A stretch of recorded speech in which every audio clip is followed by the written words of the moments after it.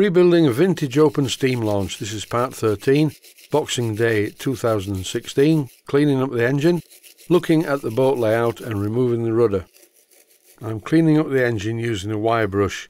It's the kind of wire brush that has brass bristles. It's not quite as ruthless as a steel bristled wire brush, but it still removes this paint easily. What I'm looking at the moment is the low pressure cylinder to see whether the nuts are just glued to the steam chest cover like they were on the high pressure cylinder, or whether they are properly fitted to the studs. And the good news is everything appears to be fine at this side of the engine. As you can see, the pipe cladding has been damaged slightly by the vigorous action of the wire brush, but I'll fix this very shortly. And in this clip I'm removing the last remnants of the paint from the steam chest cover. Once all the wire brushing is out of the way, I can then repair the pipe lagging. I'm just using some cyanoacrylate adhesive and a small screwdriver to guide it into place. For pipe lagging I normally use string. It takes ages, you have to wrap it round the pipe many times, and I seal it as I go with cyanoacrylate adhesive. The stuff that's on this engine I'm not sure about, but either way the cyanoacrylate adhesive will fully seal it. While editing this video, I noticed that one part of the casting around one of the cylinder mounting lugs is very rough indeed, so I'm going to use one of these cutting wheels to just clean it up. I'm being very careful with this cutting disc not to accidentally slip onto a visible part of the engine like the steam chest. Once I'd done a rough cut, I took a much finer cut and got quite a smooth finish. I did of course cover up the lower part of the engine, you can't see it in the shot, but the bottom part of the engine where all the bearings are is not being contaminated by any grit and cast iron residue.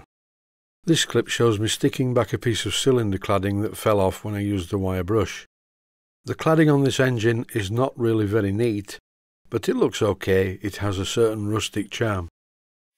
While I still had this abrasive cutting disc and the small mini drill, I took this golden opportunity to shorten one of the studs to make it match all the others. Even though this stud no longer has a totally unnecessary screw slot in the end, but it just looks better being the same length as the other studs. There now follows a short painting interlude, and this painting interlude features some Humbrol acrylic matte white paint, which is quite good stuff for painting steam engine pipe lagging, and I'm trying really hard not to get any of this on the existing wooden cladding. The two small spots that you can see are from a previous incarnation of this painting job. And for any viewers watching out there who really enjoy my painting, that's it, there's no more painting. By way of a change now over to the hull. I've not done anything really with this hull other than look at it and try and figure out the best way to do certain jobs on it. What I'm currently doing, whilst wearing my new shirt that I got for Christmas, is temporarily refitting the boiler on the existing mounting in the hull. Somewhere in this boat I need to fit a condenser oil trap. The purpose of a condenser oil trap is of course to stop the oil from polluting the lake. And the problem with this boat is where to put the condenser oil trap. Where I'd like to put it, there is a water pump in the way. This old water pump takes water from the lake and pumps it into the boiler. This is a terrible idea because even with a small inline filter, you're still going to get dirty water residue in the boiler. So if I do connect up this pump, all it's going to do is suck water out of the lake and then pump the water back out into the lake, not into the boiler, by just opening the bypass valve fully. If I put a horizontal or vertical condenser in this position, it looks stupid because it's right in front of the fire hole door.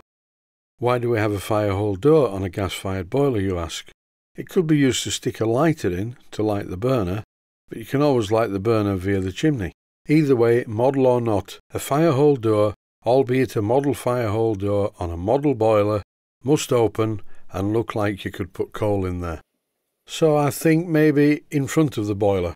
There is enough room under the superstructure to put a condenser in here, but the problem is there's going to be a gas burner sticking out there, and while we're on the subject of gas burners, I'd better have a look at the arrangement for the gas cylinder. The only place for the gas cylinder realistically is on a shelf right under the front of the boat. The problem is a commercial gas valve fitted to this tank is too tall to go underneath there anyway. But I do think I have a suitable idea that will work. I will show it as the build progresses. I suppose if I get really stuck I could tow the gas tank behind the boat in a small inflatable dinghy.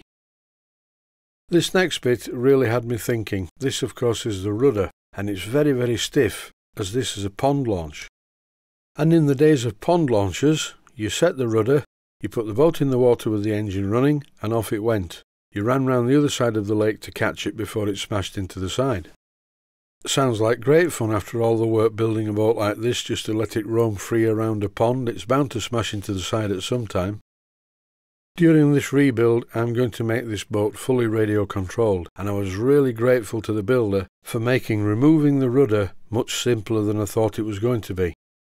In the end, all I had to do was hold the rudder in a fixed position, then undo the square part with a spanner, and then using the protrusion from the brass washer, I removed that, and underneath the brass washer I found some aluminium shim washers, which this brass washer presses down onto the deck and locks the rudder in position.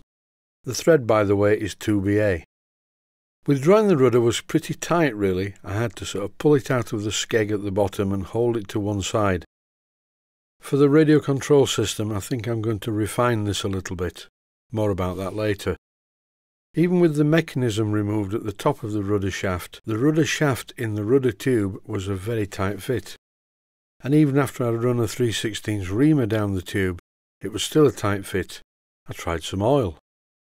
And it was still a tight fit, but not quite as tight, but too tight for radio control. It's most important to make sure that all mechanical parts of a radio control system are free to move and do not bind in any way. The radio receiver batteries, which also power the servos, have a limited capacity, particularly if you're using dry cells. So any servos in the boat that are stalled or just having trouble moving very stiff parts are going to flatten the battery prematurely. In the end, I removed the rudder stern tube and I'm going to make a new one, a much improved one. Also, I need the rudder to be driven by a servo from inside the boat.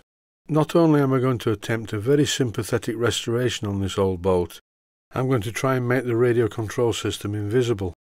This is the final part of the episode, and you're looking on screen at the moment at a smokebox door ring from a 5-inch gauge Box Hill steam locomotive.